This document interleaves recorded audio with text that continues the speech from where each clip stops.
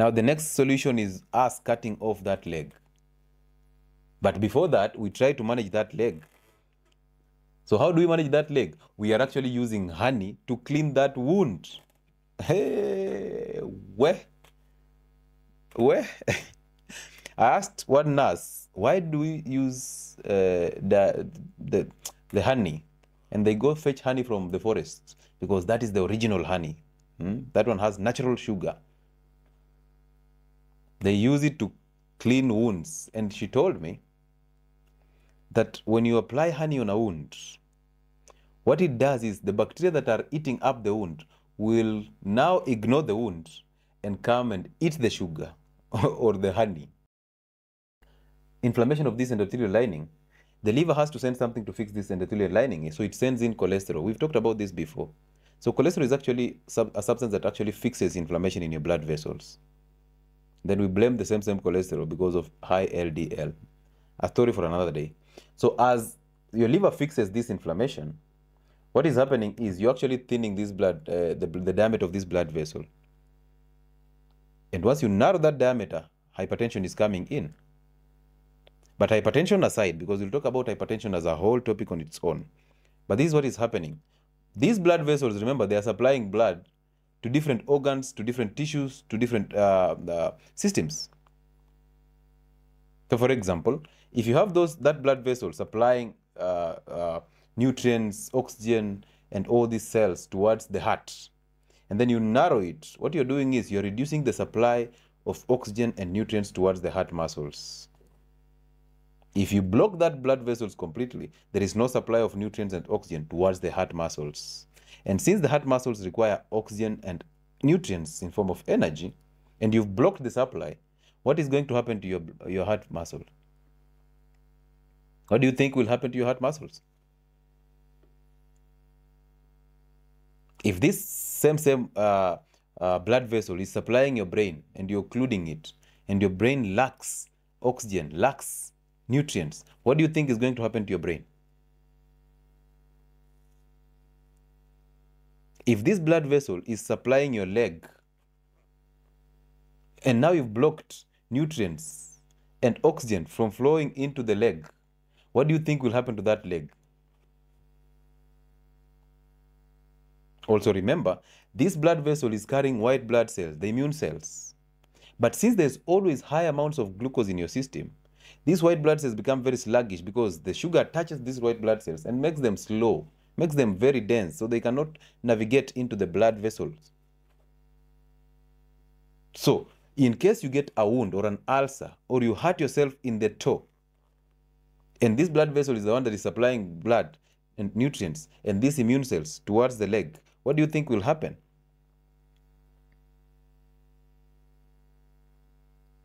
Because you want to supply nutrients to that leg so that it continues functioning. You want to supply oxygen to the cells of the leg so that they don't die. You want to supply immune cells to the leg. If at all there is an ulcer, there is a wound, there is a cut, that leg starts to heal. You want to supply inflammatory mediators, the cytokines, to go into that wound and start initiating a healing process through inflammation. But you block that blood vessel. So how will we carry immune mediators towards that cell, that wound? How will we carry the inflammatory mediators there? How will we supply glucose there? How will we supply not glucose, energy, all these, even ketone bodies? How will we supply oxygen towards that leg? What is the end result? The end result is ischemia. Ischemia basically means no or low supply of oxygen. So your tissues are getting very minimal supply of oxygen. So you get ischemia. When you get ischemia, that muscle starts to die. You get into necrosis, basically means rotting. Are you seeing how that foot is starting?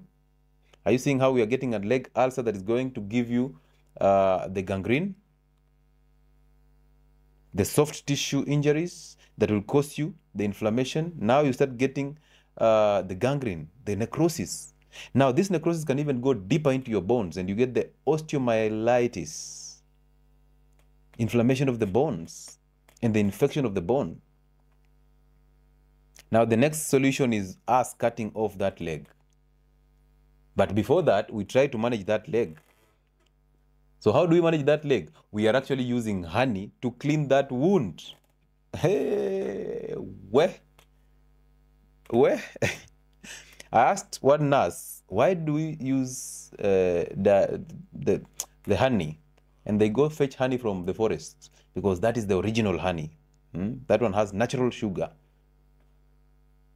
They use it to clean wounds. And she told me that when you apply honey on a wound, what it does is the bacteria that are eating up the wound will now ignore the wound and come and eat the sugar or the honey. Weh. So now the bacteria will ignore your tissues and move and come start eating the honey. And now they will not destroy the wound. And now through that, we can now clean them up and start healing processes. But now my question is, how will you initiate a healing process when you have not opened up the blood vessels that are actually supplying this wound? Crickets. Question number 2. Diabetic foot is actually a complication of sugar. And this wound is actually full of glucose, which is actually a culture for growth of microorganisms. So a lot of bacteria feed on this glucose in that wound. Now you're introducing another sugar, which is actually another food for this bacteria. So now the only thing this bacteria can do is actually multiply because they have plenty of food. So how will we recover? Now, these are the questions that I'm asking in my head, but I don't want to bring them forth, okay? Because I want to get as much information from her as possible. So you should have seen me looking at her. You should have just seen my face, looking at her ranting and explaining how this sugar sucks the bacteria. Now when you clean the wound, now you've taken the bacteria off plus the honey. I'm like, ah. And then I'm like, does honey have sugar? Yes, it does, but that sugar is very, very okay, and it's natural, so it does not cause any problems. I'm like, okay. So when I pour sugar on a wound that has bacteria, it's okay, as long as it's natural sugar. Anyway, the reason why we have diabetes is insulin resistance, a sugar problem, is also a fatty liver, a sugar problem. Which sugar? Fructose problem. Fructose is in honey.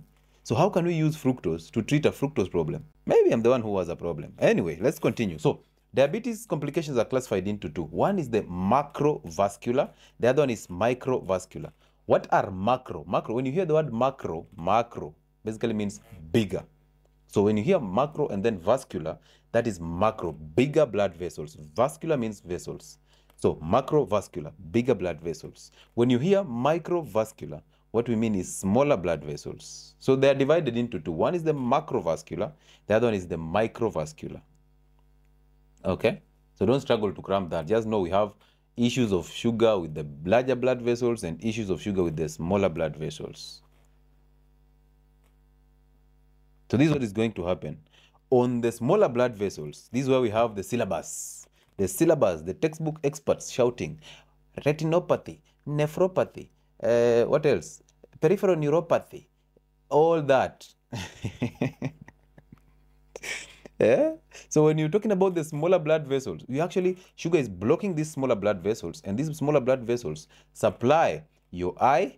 So when they supply your eye, they destroy the retina. The retina.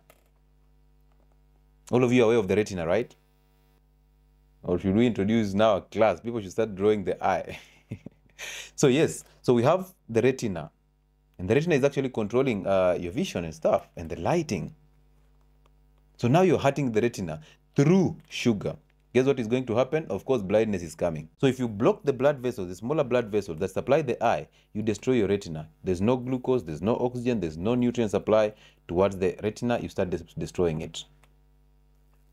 Now you end up getting the cataracts, you end up getting, now they will tell you they want to peel your eye. Have you ever heard of your grandparents saying that nilienda hospitali and they peeled my eye? They removed that coating. Where I come from, they say, walinitoa ile nyumba ya buibui. They removed that web. So your grandmother goes to hospital and then they peel off the eye. But you see, they're peeling off the eye, but they have not fixed the sugar in the system. They have not fixed the occluded blood vessels. What are they doing?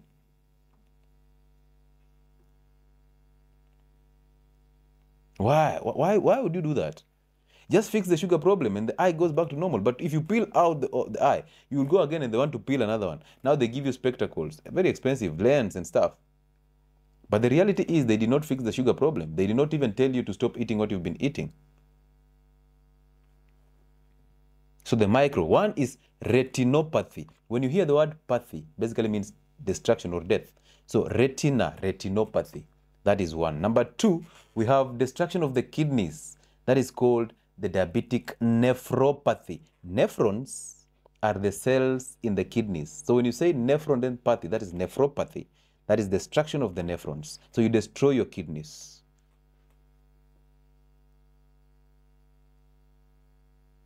You destroy your kidneys. And guess what? When you destroy your kidneys, this is where the relationship between hypertension also comes in. Remember, hypertension is being caused by narrowing of those blood vessels as a result of sugar.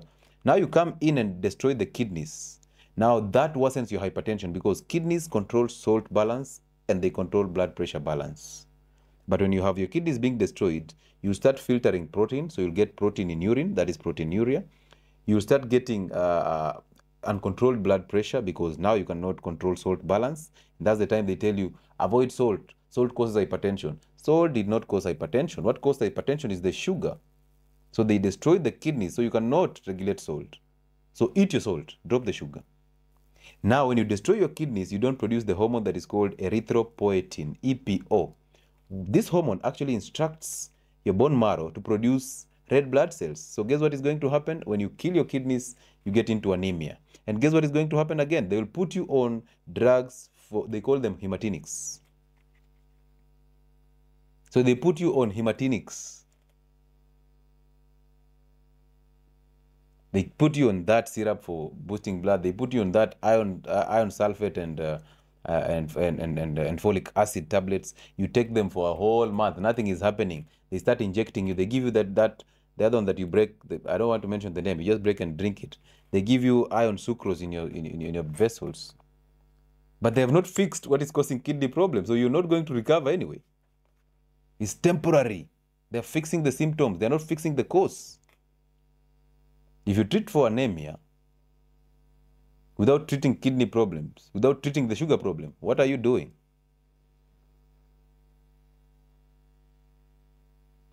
Anyway, let's continue. So now we have nephropathy. Remember retinopathy? Remember nephropathy? So you better hold these names in your head because I'll ask you at the end of this live anyway. So we have retinopathy, we have nephropathy, and then we have those people complaining of numbness and sometimes burning sensation in their legs or cold feet. That is what we call peripheral neuropathy. Neuro is for neuron, the nerves. So nerve damage is neuropathy. I feel like a teacher right now. So you get the numbness. When you get that numbness, just start to understand you're already getting from pre-diabetic to diabetic stage and it's getting worse. Again, before I leave the eye, the optic nerve is a nerve that actually supplies the eye. So remember, sugar kills the nerves. When you kill the nerves, you get blindness. When you kill the nerves, you get numbness. The tingling, you feel like somebody's pricking your legs with a needle. Now you know that numbness is actually coming as a result of sugar killing your nerves. You start losing memory. And also on the microvascular, you start getting erectile dysfunction as men. Men, anytime you get that erectile dysfunction, simply know. I asked that on a question, on a short video. I said, are men getting erectile dysfunction or are they just trying to lie to the women that we are focusing on our goals? Of course, you'll create an excuse because you failed in your role. And one of your roles is to satisfy your woman in bed. So when you fail in that role, you will create every excuse around it. And once that stage gets there, you just know this is a sugar problem. You're actually occluding the blood vessels that supply your penis.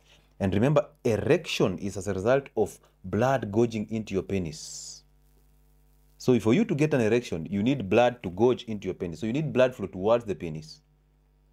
Again, you need nervous supply, the autonomic supply into the penis to get an erection and maintain it. So that tells you, if you kill the nerves that supply the penis, and if you kill the blood flow towards the penis, you are a dead man. The flag will not wake up. Brother Bernard will be stubborn. You might erect, but you will not maintain the erection. That is if you're lucky to erect. Most of people who are diabetic, they have a hard time even getting an erection. And that's when they go to take the blue pill, the sildenafil, because the blue pill opens up the blood vessels to help blood to go into the penis. But one thing I ask myself is, by the time you're getting erectile dysfunction, are you still thinking about having sex? Crickets. Anyway, so those are the microvascular. Peripheral neuropathy, nephropathy, retinopathy, erectile dysfunction as a result of nerve and the blood flow, killing of blood flow towards the penis. And then we have painless injuries. Most of the times when you've killed the nerves in the leg, when you get an injury, you will not even feel it. When you wear a shoe that actually causes damage to your foot, you will not even feel it. That's why most of the diabetic patients who come with diabetic foot is actually an open wound, a very serious wound, but they're not feeling the pain. Have you ever seen a diabetic foot? Simply Google the pictures of diabetic foot. On my Telegram channel, my Telegram is actually called Health and Wellness Sport. So join that Telegram channel. There is a photo that I shared of an old man who has a diabetic foot.